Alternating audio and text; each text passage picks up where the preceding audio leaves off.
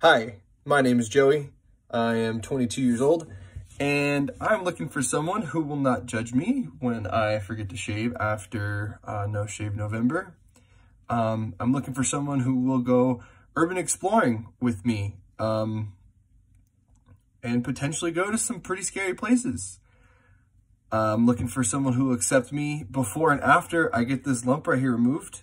The pseudoaneurysm happened about 4 months ago. I'm getting it excised soon, I promise.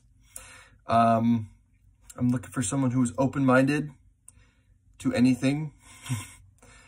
Other things I'm looking for is you can't be afraid to fart in front of me.